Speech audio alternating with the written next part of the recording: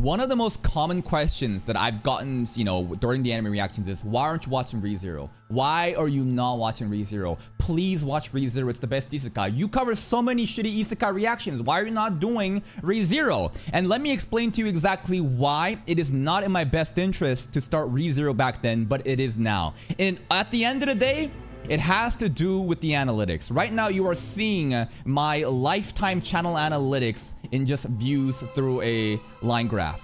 And I've been getting asked about ReZero since like last year, bro. Since like Eminence in Shadow Season 1 finale. But think about it. How does it benefit me to cover ReZero back during this time when on a daily basis, I was only getting, like, on a good day, like 12K views, right?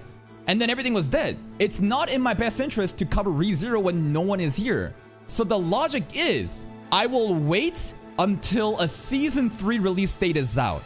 Just like Tower of God, the best thing I can do is delay, hold, stall. And once the community grows, inevitably, as time passes, why not cover ReZero now? What do you think is going to be better for me? Covering ReZero right now while I'm at the height of my success of content creation? Or cover ReZero back here when no one is watching? And this is the same logic with Overlord as well. I know the movie is coming out, but the movie is not enough of a trend on YouTube in terms of like a week by week basis to cover Overlord.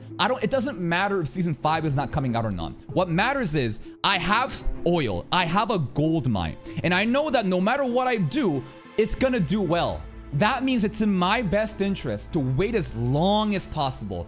Go on a bunch of detours, cover a bunch of different animes, grow the community, and then when the release date comes out, when there's an actual time to capitalize on it and get on the trend, that's when you do it. And that is the reason why ReZero has not been reacted to so far. It's really simple. Just think of it from a pure viewership perspective and everything will just make sense.